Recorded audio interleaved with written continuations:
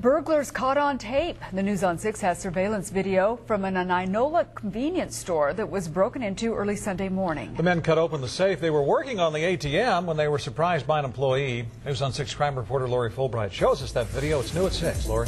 Well, Scott and Terry, the funny thing about this video from the Fiesta Mart is it shows how much time the thieves spent trying to destroy the surveillance tapes, not realizing that a newly installed backup system was capturing their every move.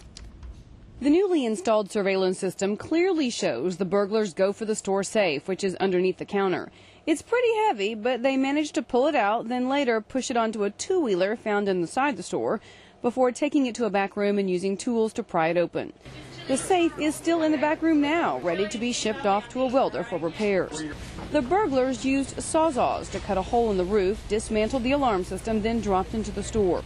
The video shows they were inside for 2 hours. Here you can see them spend a few minutes of that unwinding what they believe are the store's only surveillance videotapes. They made an effort to dismantle the tape and the recording system. However, they weren't smart enough to figure out that there was a backup system. Even though their faces are covered, Inola police hope someone recognizes the men by their build or mannerisms. After getting into the safe, they went after the store's ATM. You can see them in the upper part of the screen. While they were trying to pry it apart, a store employee showed up for work and surprised them.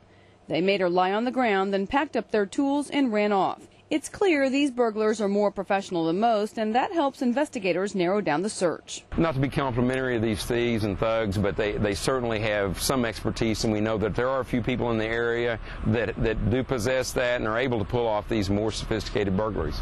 The Rogers County Sheriff's Department and OHP are assisting Inola police in this case. A dog tracked the men sent out of the store to a nearby wooded area where they found a container the thieves had stashed that still contained almost all of the money from the safe. Anyone with more information about who these thieves are can call Inola police at 543-8288. Lori Fulbright, the News on 6.